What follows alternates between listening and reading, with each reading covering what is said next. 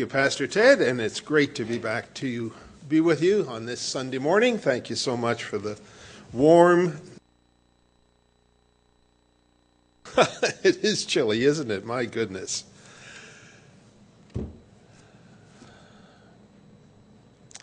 James Dobson, a familiar name to you?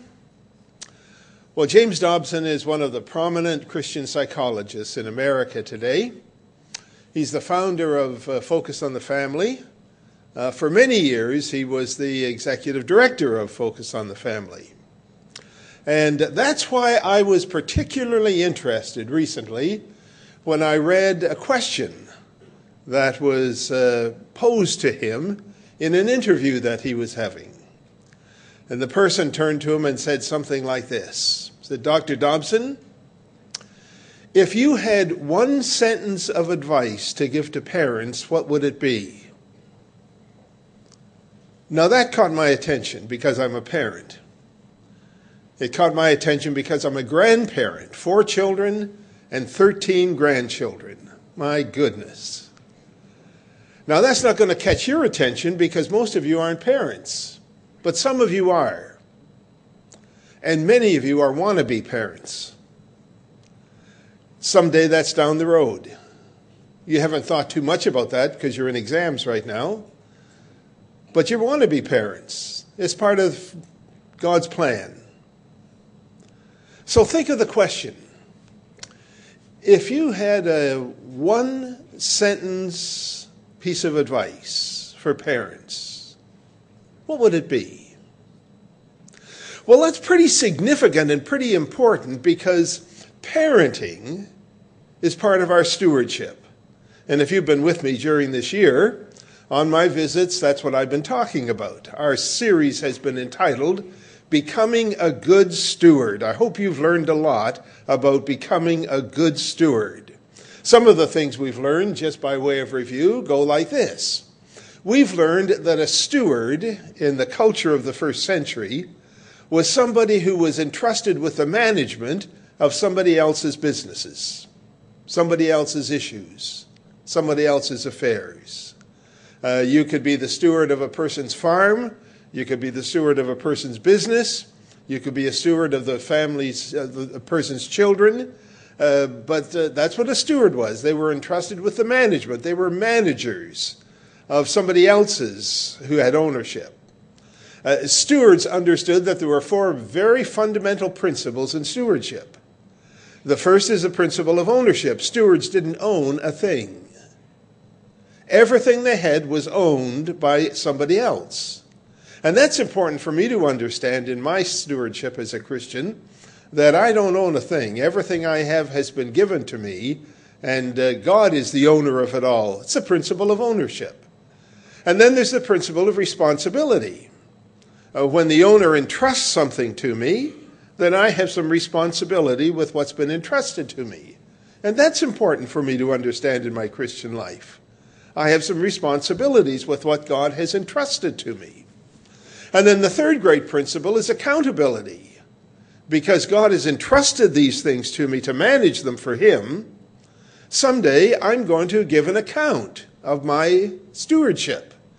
And that's a pretty solemn fact.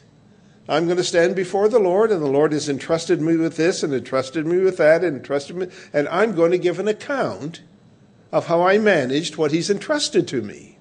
That's the third principle. And the fourth principle of stewardship is the principle of reward. When we have done what the Master wanted us to do, with what the Master entrusted to us, then we're going to have His acclamation, His affirmation, His commendation. And it's all wrapped up in that little phrase, well done, thou good and faithful servant. And with that comes rewards that are eternal rewards. Well, those are the 4 great principles of stewardship. And I hope that you've got a hold of those principles and understood them, because you're a steward if you're a Christian. If you're a follower of Jesus, you're a steward. And we've learned that God has entrusted a variety of things to us. The first thing we found out was that God entrusted a mind to us. And then we found out that God entrusted these bodies to us. And then we found out that God entrusts time to us. and he entrusts money to us. And then we found out that he entrusts spiritual gifts to us, and that he entrusts to us the message of the gospel. Now those are the six that we've studied this year. You could have told me those back, couldn't you? You got those all together? Well, they're not hard to remember. Mind and body go together. Time and money go together. And gifts and gospel go together. That's my little way of remembering them. Have you got those six? Well, this morning we're going to add the seventh, and then in our Bible class we're going to add the eighth, and that will conclude our series. In our Bible class we're going to talk about leadership. And God gives us all leadership responsibilities. We all get involved in the course of our life with responsible leadership. And we're going to talk about leadership in our class, in our Bible class, and I hope that you'll be able to be there for that. But let's come back to the seventh now in our list, and that's parenting. Parenting is a stewardship. The children I have been entrusted to me by God. He's the owner. He has prior claim to them. He has just put them into my trust for a period of time. And I have a responsibility. And that responsibility is very clear. It says in the scriptures that it's required of stewards that a husband or a wife or a mom or a dad or a teenager or a family member, it's required of stewards that stewards be, what's the word? One word. Come on, say it all together. The one word is? I'm going to tell you, so you'll say it with me now, will it? The one word, what's the one requirement of stewards? It's that they be faithful. Come on, now all together. It's that they be faithful. That's not bad, but you can do twice that good. Come on. It's that they be faithful. Now, what's it mean to be faithful? Well, here it is. Fasten your seatbelt. A person who's a faithful steward discerns what the owner wants done with what's been entrusted to him, and he does it. That's all. That's simply it. A faithful steward, first of all, needs to understand what the owner wants done. He gets a whole lot of insight there. And when he gets a whole lot of insight as to what he wants done with his time, what he wants done with his money, what he wants to done with his spiritual gift, when he knows what God wants done with it, and he does it, that's a faithful steward. So here we come to parenting this morning. If I'm going to be a faithful steward of my parenting, and many of us here are parents this morning, and so I'm speaking directly to you, but many of us here are parents-to-be. And it's a whole lot easier to speak to you when you're parents-to-be than when you've been parents 10 or 15 years and try to change the pattern and habits. So I'm not apologizing this morning that I'm about a year or 3 or 4 years ahead of you, because I want to give you a head start on your parenting so that you'll enter into your parenting understanding what a faithful steward or a faithful parent is. All right? So don't get all nervous about this thing about parenting that's rushing fast at you, because I know it's down the road for many of you, but I want you to go into it understanding what a faithful steward is, because many of us, when we went into it, didn't understand it. And we learned it after we were parents for 5 years or 10 years or 15 years and said, oh, if I'd only known that. If I'd only known that, why didn't we do that? Well, I want to save you from that nightmare. And if you talk to your parents about it, your parents will express, if I'd only known that, if I'd only understood that when I was so young and I didn't know that, nobody had taught me that. So I'm going to save you from that this morning now, and I'm going to prepare you for parenting down the road. Many of us who are already there, I'm going to encourage you in your parenting, and that's what I'd like to do. So let's come back to James Dobson's one-sentence advice. If you had one sentence of advice for parents, what would it be? Now just think, here's probably the number one spokesperson in America speaking on the subject of parenting. What would your one sentence of advice be? Here it is now. He said, My piece of advice would be this: drench your mind in Deuteronomy chapter 6, verses 4 to 9. Well, that sounds pretty easy, doesn't it? Drench your mind. That means immerse your mind, soak your mind in Deuteronomy chapter 6, verses 4 through 9. So if you've got your Bible, turn to Deuteronomy chapter 6, because that's what we're going to do for the next 20 or 25 minutes. We're going to soak our minds in Deuteronomy chapter 6, verses 4 through 9. If you look at it, Dr. Dobson suggests that in these verses there are three principles. And I want to talk to you about these three principles very simply this morning and try to help prepare you for parenting, or try to help you in your parenting wherever you are in that journey today. The first principle, let me read the verses first of all. These are probably, among the verses of the Old Testament, these are probably among the most critically, the most significant verses in all of the Old Testament for an Israelite, because they begin with these words: Hear, O Israel, the Lord our God, the Lord is one. Now, if you were becoming a proselyte from Gentile heathen paganism into Judaism, you would go through a little ceremony, and that would be the sentence that you would proclaim. That was called, in the nation of Israel, their confession of faith. Hear, O Israel, the Lord our God, the Lord is one. You shall love the Lord your God with all your heart, with all your soul, and with all your might. And these words which I command you today shall be in your heart. You shall teach them diligently to your children, and shall talk of them when you sit in your house, when you walk by the way, when you lie down, and when you rise up. You shall bind them as a sign on your hand, and they shall be as frontlets between your eyes. You shall write them on the doorpost of your house and on your gates. Now, what on earth are those verses all about? Well, let's sort of break it down and put it together so that we can take it home with us in a package. The first principle that's involved here is what we will call the principle of incarnation. Now, when we talk about the incarnation, what we talk about, God becoming man. The incarnation was that God was wrapped in flesh. That's incarnation. He was wrapped in humanity.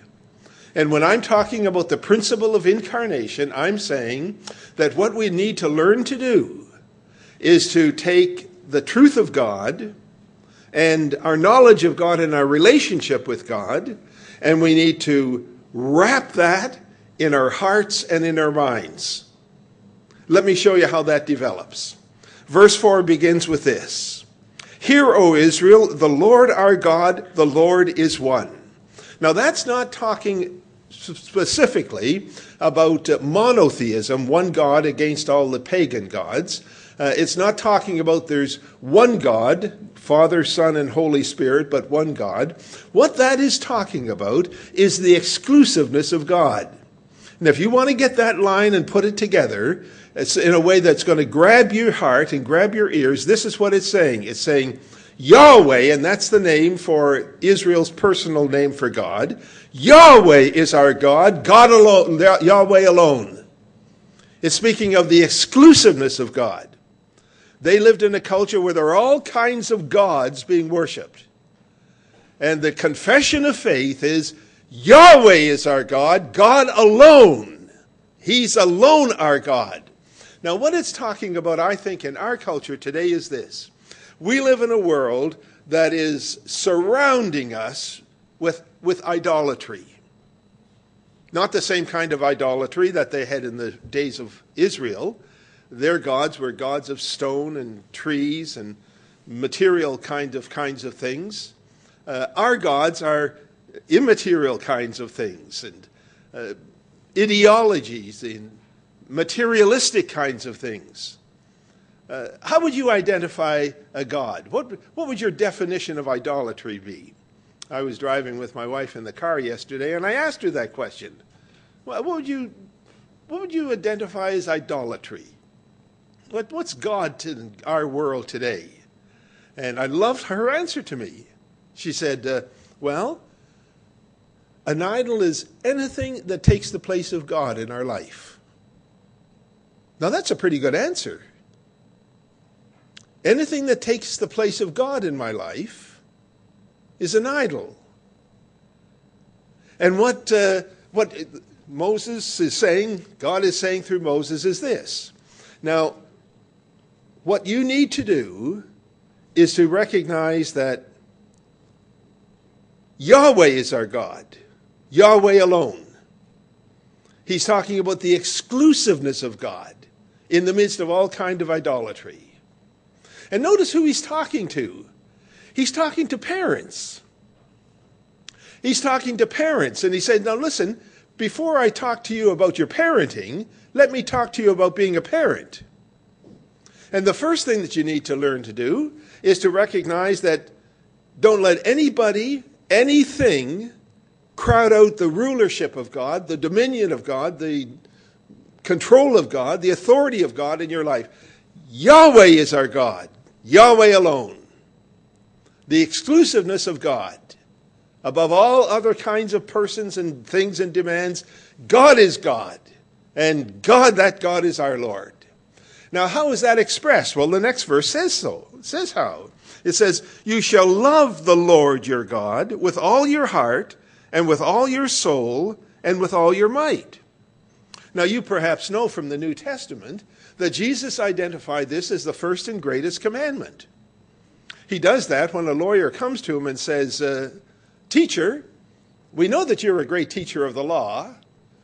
Judaism has formulated all the laws to total about 613, and all the sharp lawyers argued, the order of priority. And so this lawyer comes along and says, would you settle the debate that's taking place in all of our classes? What's number one of those 613? And the Lord, without a moment's hesitation, says, this is it. Here it is. Thou shalt love the Lord thy God with all thy heart, with all thy soul, and with all thy mind. That's the first, and it's the greatest commandment. Before you become a parent, you need to be a parent. And to be a parent involves putting him as exclusively your God. Authority, rulership, worship, obedience. He is God.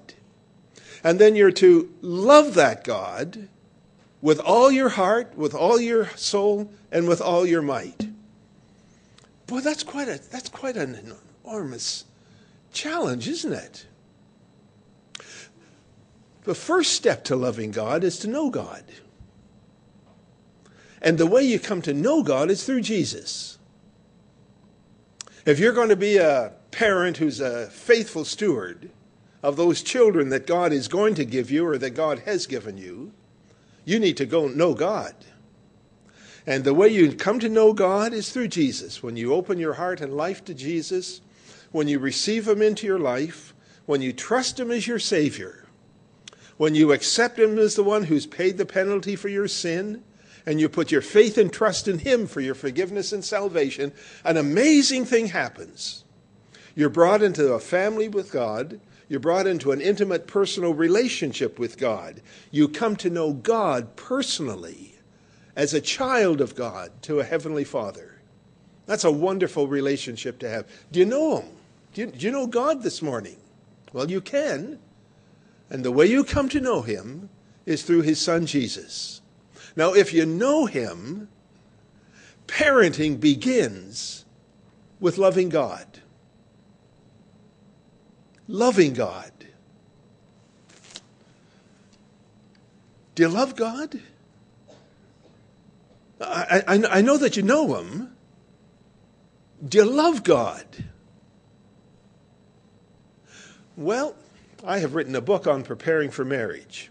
And one of my lessons on preparing for marriage is tests of love.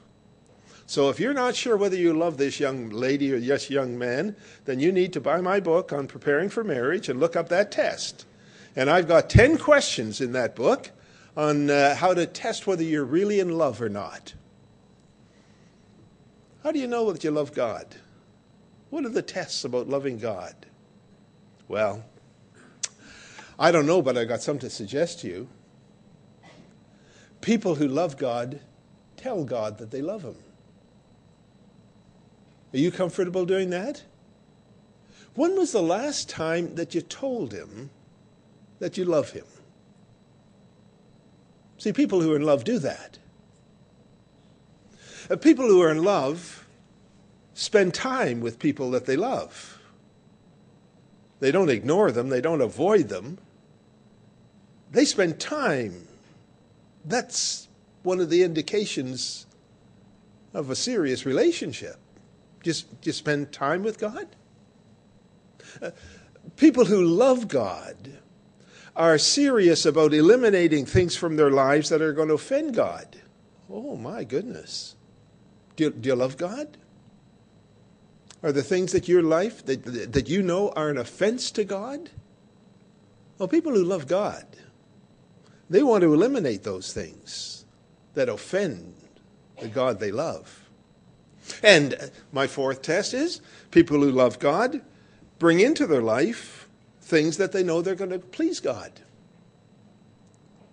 Now, those are 4 very simple tests. You just put yourself.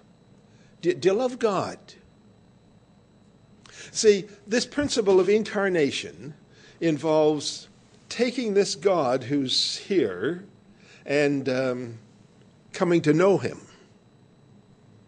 And recognizing that his rulership and dominance is number one in my life. And then building a relationship with him where they love him. And then on the basis of that relationship, notice what the next verse says. Verse 6, and these words which I command you today shall be in your heart. And he's referring now to all that he's saying in the book of Deuteronomy. These are the words of God. And these words shall be in your heart. So what he's saying to us, I think, in those verses is this, that parenting begins with me. It doesn't begin with my kids. Parenting begins with me. I need to be a parent. And here are the characteristics of a Christian parent, of a godly parent. A Christian and godly parent. They acknowledge God as their exclusive ruler and leader and Lord. They build a relationship with him, a love relationship with him. That's their heart. And then in that love relationship with him, the things that he says, the things that he teaches, the Word of God is taken to heart so that they do what he has asked them to do and they be what God has asked them to be. Do you love God? Do you love God? That's what godly parents aspire for. Parenting begins with me, and it makes all the difference in the world. I want to suggest to you that one of the greatest legacies that you can ever leave to your children is the legacy of a life that was lived in the love of God. Is that how your children look at you? Is that the message that you communicate with them? David was a young man who was dying of cancer. One day his father and his uncle came to the hospital to visit him. And after a short time, he asked his uncle if he would leave so that he could have a visit with his dad. And his uncle left, and David and his dad had a visit. After a few minutes, David's dad stepped out of the room and met the uncle who was standing in the hall and suggested that they go down to the coffee shop and have a coffee together. They went down and sat down at the table, and David's dad turned to his brother and said, I want to tell you what happened in that room just a few minutes ago. He said, David asked me to come over close to the bed. And then he asked if he could put his arms around me. And he says, I stooped over, and David reached his frail little arms up, and he put his arms around me. And then he said, David asked me to put my arms around him. And so he said, I reached down and I put my arms around him.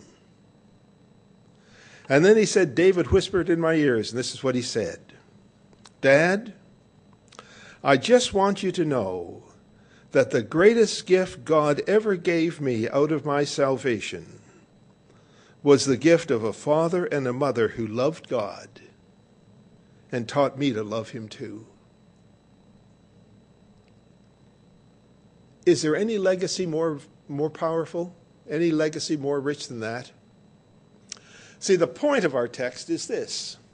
The parenting begins with me, the kind of person I am, the kind of person that I need to be. And that kind of person is the kind of person who exclusively acknowledges God as God in their life. And they love that God. And the things that God has said they has taken to heart. And they're living that out in their life. Now that's the first principle of family matters as laid out here by Moses. Now there's a second principle. And look at the next verse. Look at what the next verse says. Verse 7. It says, you shall teach them diligently to your children, and you shall talk of them as you go through these various things. Did you notice those two words? You shall teach them and you shall talk of them. This is the principle, of course, of instruction. Now, isn't it very significant, parents, that before I'm told to instruct my children and how I'm to instruct them, I'm told to get things straightened in my life first. So verses 4, 5, and 6 deal with me. Now verse 7 comes on and says, now this is what you're to do with your children. Don't jump to verse 7 and until you've dealt with verses 4, 5, and 6. And you young people right now, you're in the process of verses 4, 5, and 6. Cultivating and developing that kind of relationship with God that will make you a parent. That will enable you to be the kind of parent that you want to be and you should be. And not wake up 20 years or 40 years down the road and say, I wish I had known that. I wish I had done that. Now is the time to be that person who can be the kind of parent that God wants you to do. Parenting doesn't begin with instructing your kids. Parenting begins with getting yourself straightened out, getting yourself organized, getting yourself being the kind of person that God wants you to be. And you're in that process right now. That's what's happening right now in your life. Loving God. Taking his word and putting it into your heart. Being the kind of person who can be a parent. Now, when God entrusts the children to you, what do? Well, you've got a couple of responsibilities here, it says. The first one is to teach them. Love that. To teach your children diligently. That means to be rigorous about your teaching. I think the emphasis in that line is the formal instruction. There needs to be some formal instruction of your children in the truths of God and the Word of God. Now that's incredibly important today. It's an imperative today for at least 3 reasons. Number one, it's because of the indoctrination that your children face every day of the week, all week long, all day long out in that culture and in that world. They're indoctrinated with secularism, and with liberalism, and with humanism, and relativism, and rationalism, and evolutionism, and sexism, and a dozen other isms. Your children are confronting those kind of isms every day of their life. And what they need to counter all of that is a mom and a dad who will teach them diligently, rigorously, formally, in an organized way. They will teach them the Word of God. It's because of the indoctrination of the world. Secondly, it's because of the inadequacy of your church. Because I know what you're saying. You're saying, well, that's what our church is for. That's what the youth program at the church is for. That's what Sunday school is for. No, no, no, no, no. Your children will spend about 1% of their time at church, 16 to 20% of their time at school, 80% of their time at home.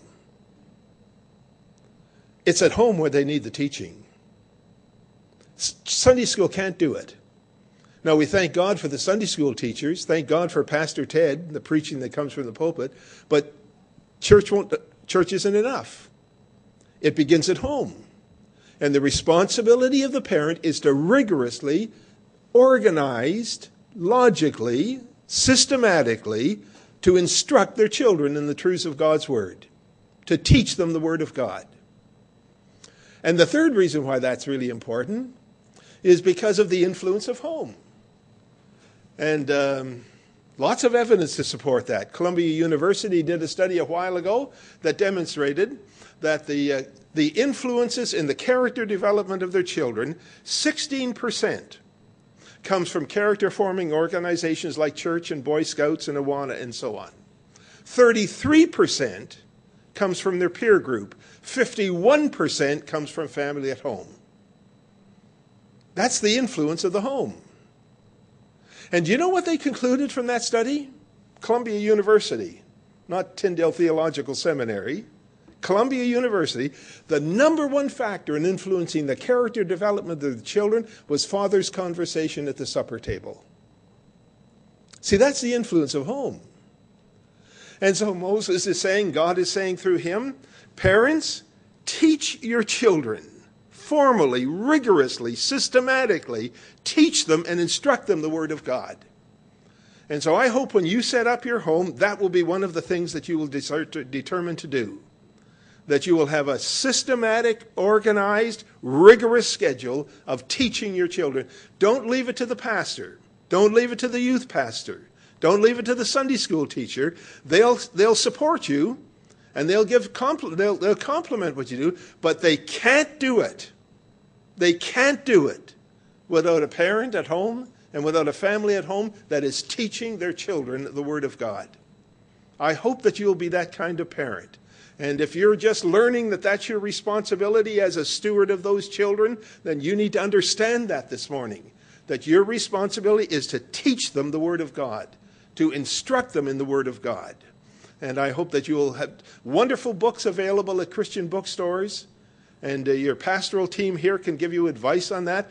There's lots of material that's available to you, but that's your responsibility. And I'll go one step further and really point the finger and say it's primarily dad's responsibility, not mom's. Proof? Ephesians 6:4. Fathers, it says, fathers, bring up your children, teach them. Responsibility of fathers. Primary responsibility. Now, I know that we excuse ourselves and explain it away you can't avoid the Scriptures. The responsibility of the father, primary responsibility, is to informally teach the Scriptures to their children. I hope that you will raise your children teaching them the Word of God. When we were raising our children, we had a family night on Thursday night. And I was booked Thursday night. If you phoned me for this or for that, I'd say, oh, I'm sorry, I'm booked up for that night. And Thursday night was family night.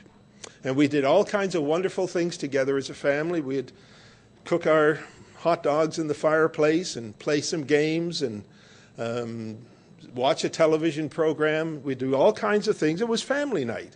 But one of the things we did was we had a Bible study. And I took them through various studies, and I taught the children the Word of God. And that's not because I'm a teacher. That's because I'm a dad. And that's because that's what Christian dads do. They teach their children the Word of God. And they do it in a formal kind of way. And Marilyn was involved in it. She was backing me up, and sometimes she would be taking part in it. But that was primarily my responsibility to teach them the Word of God.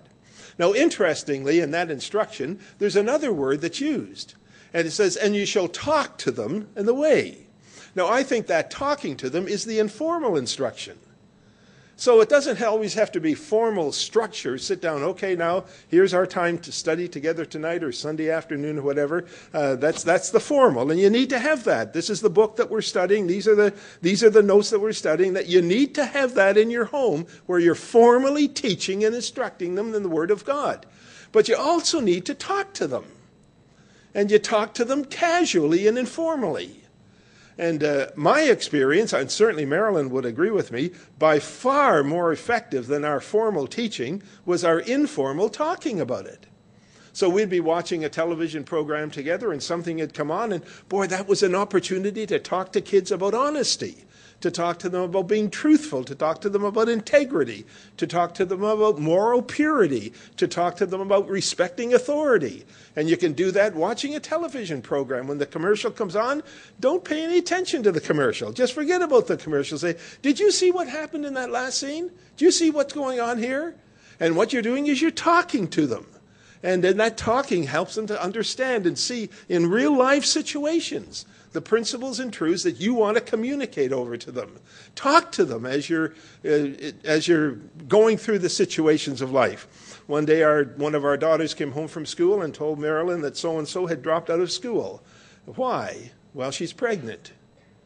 Now, what's Mom do in a situation like that? That was the moment for Marilyn to sit down with our daughter at the kitchen table and to talk to her about sexual purity, about immorality, about premarital sex, right in the context of her girlfriend having to drop out of school because she was pregnant. That's the picture of the text. So the principle of instruction is the second one. And then there's a third principle that I'll mention just quickly, and the third principle is this. Let's read it together. You shall talk with them when they are sitting in the house, when they're walking in the way, when they lay down, when they rise up. Now, if you look at those in the way they're set against each other, it simply says this. When they're sitting down and when they're getting up. Well, that means all the time, and when they're out in the way or when they're at home, any place. I think it's anytime, anywhere. You're going to have opportunities to talk to your kids. You're driving down the road and you listen to a song come on the radio, and boy, you listen to the words of that song and say, hey, did you hear what he was just singing? And that's an opportunity for you to just turn it down and to say something about being honest and being truthful and being a person of integrity or whatever it is you want to emphasize. So the emphasis is just being constantly looking for opportunities to have input, to instruct them in ways to live their lives in a godly way. That's parenting. It begins with the parent, and then it flows over with teaching and instructing them. And then finally, it ends up with getting them involved. And this is what it says in verses 8 and 9. And you shall bind them as a sign on your hand and as frontlets between your eyes. You'll write them on the doorposts of the house and on your gates. Now, are you going to do that literally? Well, no. That's not what you do literally. This is metaphorical language. And there is a metaphor here. And the metaphor is simply this. You shall bind them on your hand and bind them on your forehead. And what that's saying is, what you want to do is to work with your children so that they are practicing, that they're involved, they're putting to practice in what they do, in how they think, what you've been studying in the Word of God. You get them involved in their actions and in their thinking in harmony with what you've been teaching them. The first principle is incarnation. The second principle is instruction. The third principle is involvement. You involve them in applying it and working out into their life. And you encourage them how that they can work out what we learned in that study last night, or how we can work out that verse that we've done. And it's worked out in the actions of their life and in the thinking of their life. Okay? So it's in their actions and thinking. That's the first combination. And then the second one says, you shall put it on the doorpost of your house and over the door. And what it's saying is, when you're at home, when you're in the family, the way we live together in our home, we apply what we've been learning. We apply the biblical principles. We apply the scriptures. We live them out in our marriage. We live them out in our family relationship between mom and dad and daughter and son. And we do that at home. And then when we leave home and when we go out to school, when we go out to the office, when we go out to play a game, we apply them out there too. So we're applying what we've been learning and studying. We apply it in our actions. We apply it in our thinking. We apply it when we're at home. We apply it when we're going out in the way. And that's a parent's responsibility, to help their children to learn how to apply and to work out in their life what they've been learning and studying. Now that's Christian parenting. It involves the principle of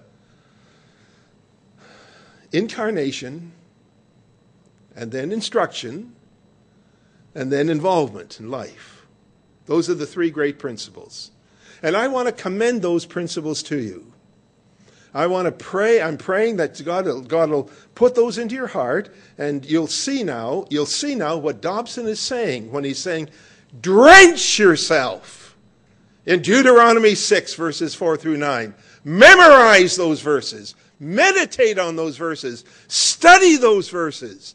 Get to understand what those verses are. That's the heart of a Christian family. That's the heart of a godly home. That's the heart of being a faithful steward of the family. Family matters. And this is how it matters. So, Lord, that's my prayer for this wonderful class group this morning. For those of us who are parents, we have some shaping up to do. We have some adjusting to do. Some of us are late in starting. We should have been doing this 20 years ago, but it's not too late.